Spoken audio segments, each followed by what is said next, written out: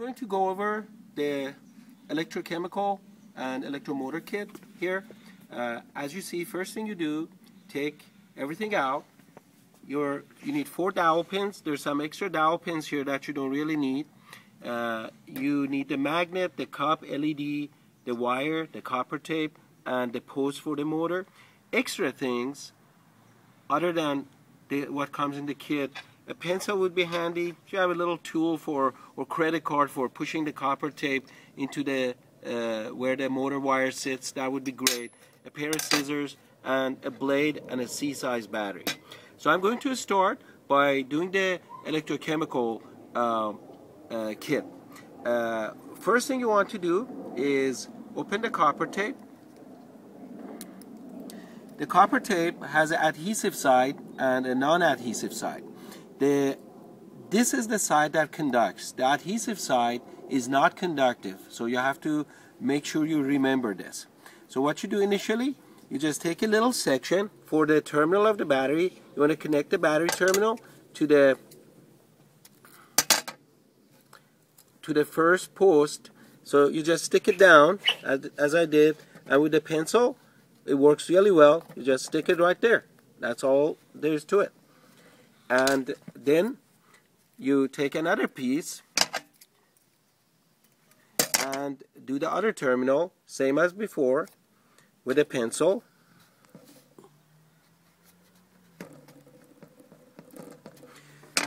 This is for the 9-volt battery. You can just go ahead and drop your magnet in just to have it ready to go.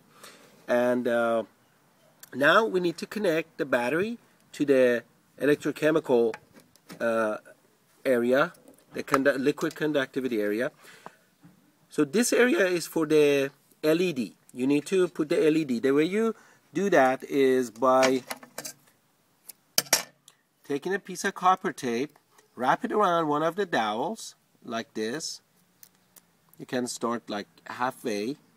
This is just a way to secure the LED. You need 2 of these. I'll put this one here, and I'll do another one here. As you can see, you do that again.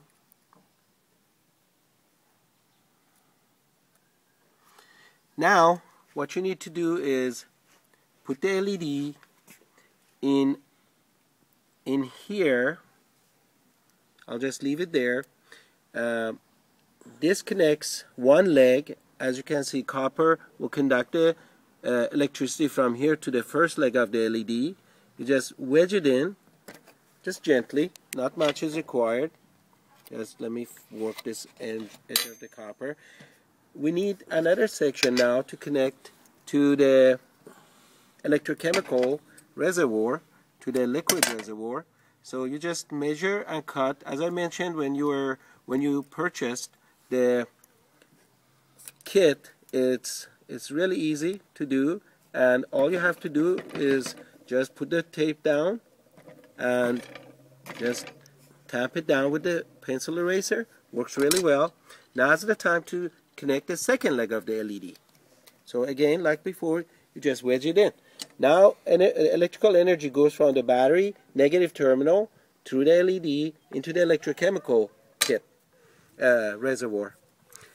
Now we need to connect to the switch. This is a switch here, and this is how we do it. Again, cut a little section, remove the adhesive. Remember to make sure you wash your hand well with soap and water, so you don't put a lot of oil on the copper, because it may not stick, and also it gets oxidized and won't perform properly afterwards. So now you've connected it here. Now we need to connect to the positive terminal from the switch, and as before, you just simply cut a piece, remove the adhesive back, and that always seems to be the hardest thing. Okay, so we go from the switch to the terminal here.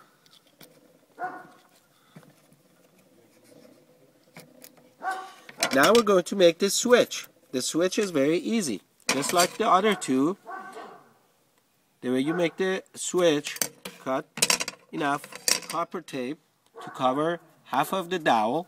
These are called wood dowels or sticks or whatever you like to call it. So now you have this dowel covered with the copper tape, and if you look here, if I place this dowel like this, the copper tape will be touching the wood and will not conduct, and like this it will conduct. So let's just keep it conducting for now. And before we complete this circuit, we're going to do one more thing. We're going to connect from the positive terminal to the motor, one of the motor posts. And the reason we do that is we want to make sure that we have a junction here where the positive terminal, there's two lines, one to the liquid reservoir and one to the motor post. So here we place this nicely down here, and we place the other in here, and again use the eraser. Works beautifully. It works like a charm every time. Now for the junction or the split here, what you want to do is wrap the copper tape in a radial fashion, because you want to connect all three of these lines together. And then you just put it here. Voila! Now you have a completed circuit. Now we need to work on the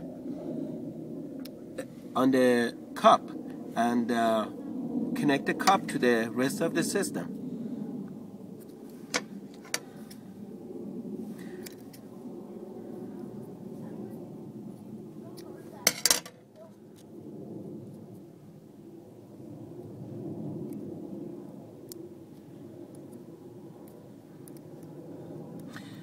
And the way you do that is by making sure that, oh, I think I cut the copper here a little bit too short. Of course you can use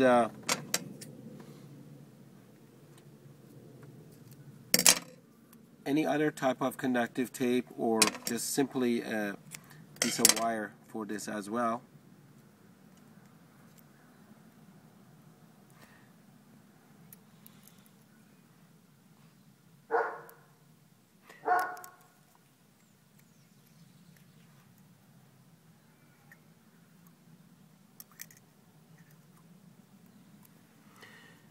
So you secure the copper tape to the outside of the cup.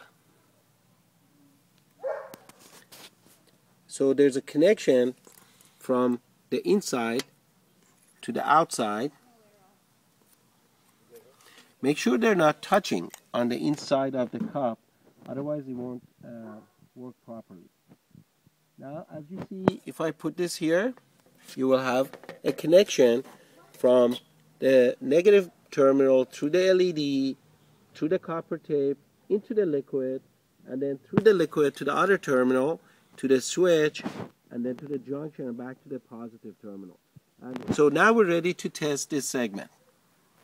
Test the electrochemical setup here, and what we're going to do is put a little bit of lemon juice from real lemon into this water, and then we'll take the electrical our liquid reservoir and we'll put some of this lemon juice and water in it and stick it right here, and then we'll take the battery and put it right here.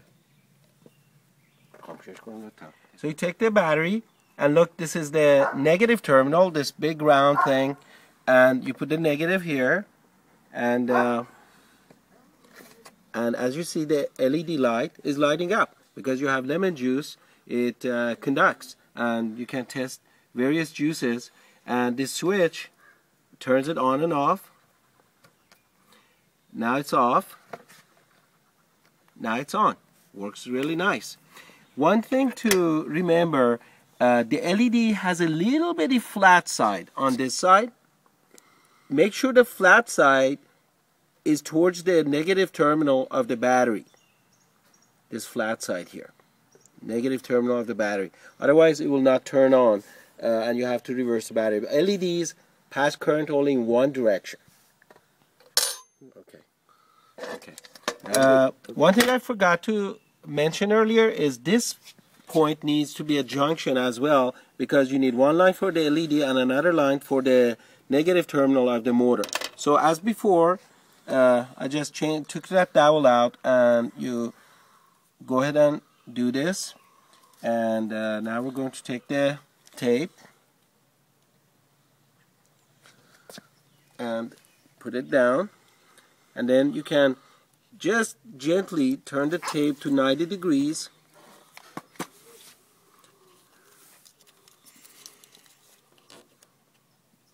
And then here again, we need another 90 degrees. Just fold it. Don't cut it. If you cut the tape, it's not going to work anymore because of the fact that it's only conductive on one side. Again, with the pencil, we push this in and just tamp it down. Tamp it down. Now we got energy, we got electricity to the motor. Now the next thing to do is to connect the electricity from the terminals to the posts where the motor is going to sit. And that's very easy to do. You basically put the copper tape. Now this is just one step that you have to be careful with to make sure that you get the copper tape without cutting it into the groove, and voila. So one is done, and again, boom, you just put it right in here. And now we do the other one. It's really very simple. This is what the youngsters need to get excited about electronics and not be intimidated by it. So here we put the other side, and again we're ready to go. So now we have the second side connected. Now we got to build a motor.